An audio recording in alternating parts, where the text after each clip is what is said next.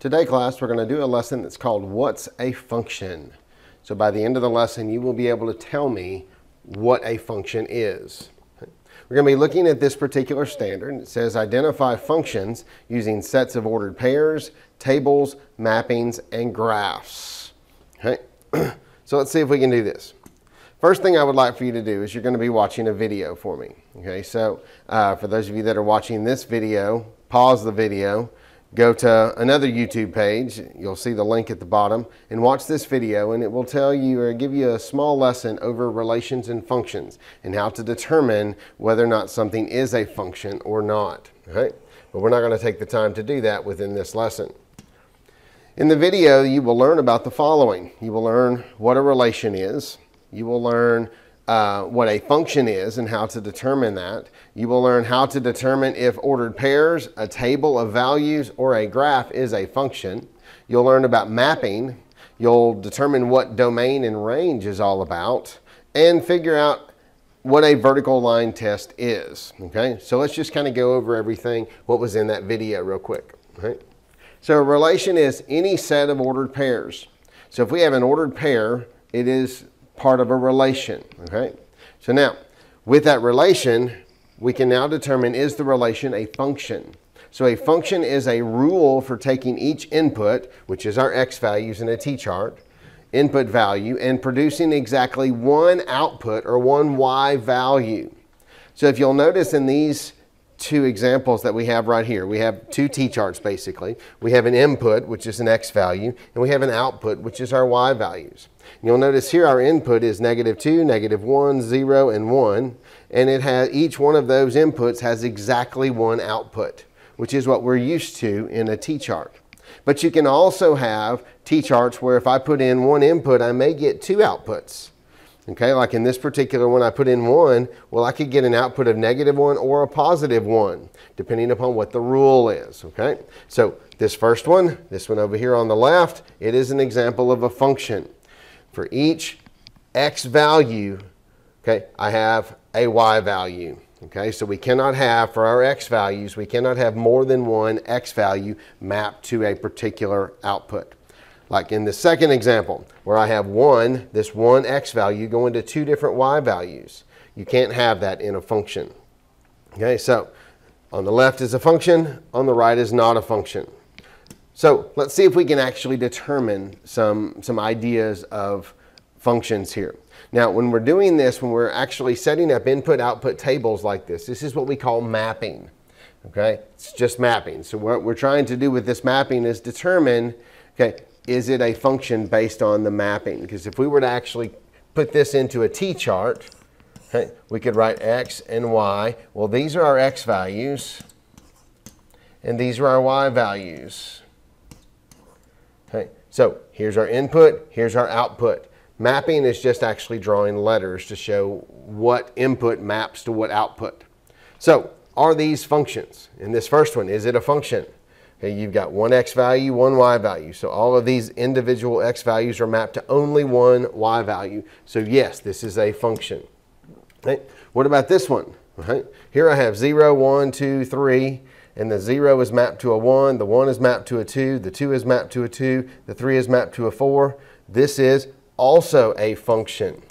Okay, you can have different x values mapped to the same y value. You just can't have one x value mapped to two different y values. So this one, yes, it is a function.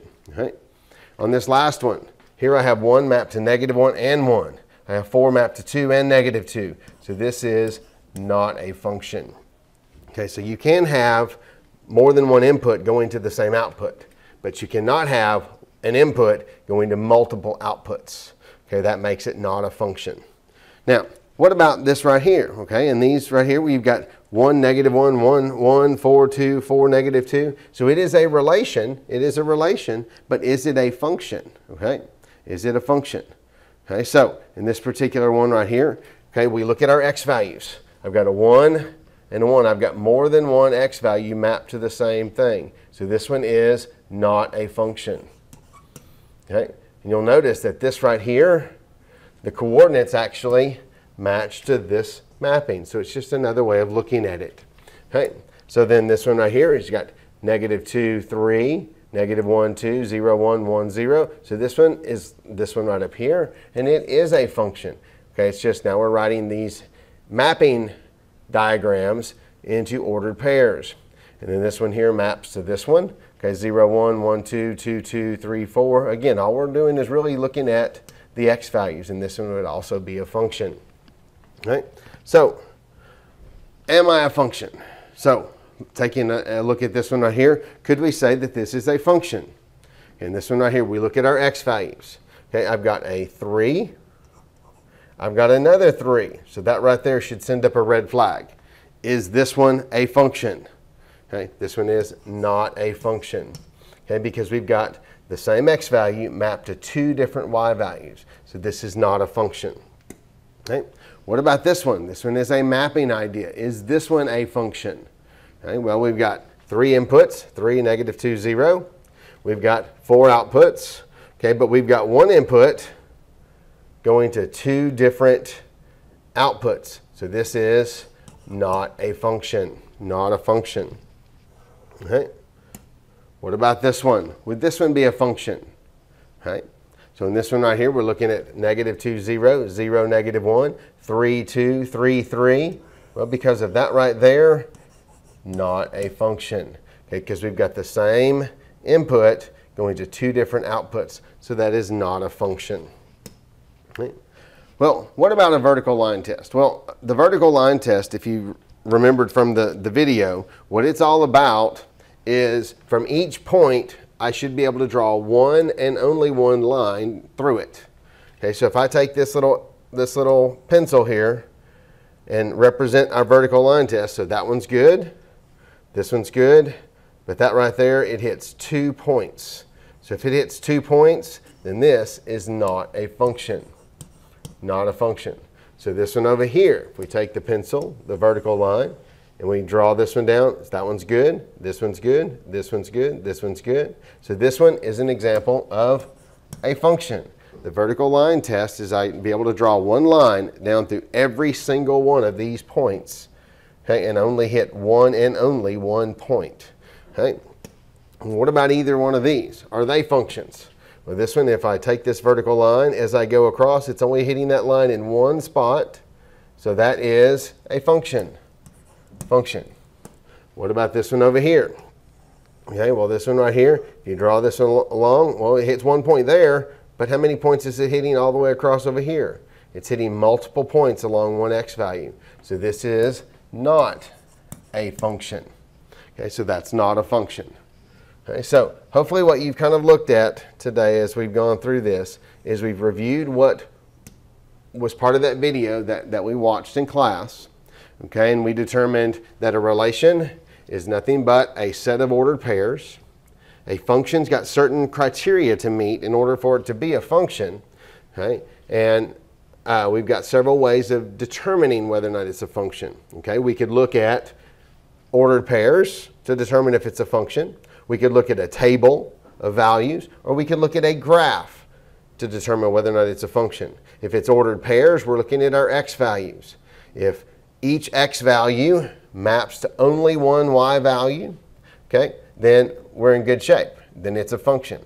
If more than one x value maps to the same y value, we're okay. It's still a function. If one x value maps to multiple y values, then it's not a function. Same thing in a table. When we're looking at that table of values, we're looking at the same thing. On a graph, we use the vertical line test to determine whether or not it's a function. Okay, we've learned what mapping is. Mapping is just looking at your inputs and your outputs. Okay, we talked about domain and range in the video. We didn't review it, but domain are your x values. Your range is your y values. Okay, so your domain, okay, is the one that's important. Okay, and then the vertical line test, again, is how to determine whether or not a graph is a function. So what I'd like for you to do is you're going to complete a little assignment. Okay, so I'd like for you to go to Canvas, click on the assignment link, and answer the following questions. You'll be given some questions like this. Okay, here are 2 sets of points. You're to determine are they a function or not. Okay, you're going to be given some T-charts, they're horizontal, but still, same kind of thing. We're looking for our x values. If we have if we have the same x value over and over again mapped to different y values, then we know something about that. Okay? Then you're going to be given some graphs, and I'd like for you, using the vertical line test, to determine are these functions or not. And then you'll be given two mapping diagrams to determine whether or not they are functions. Okay, so until the next lesson.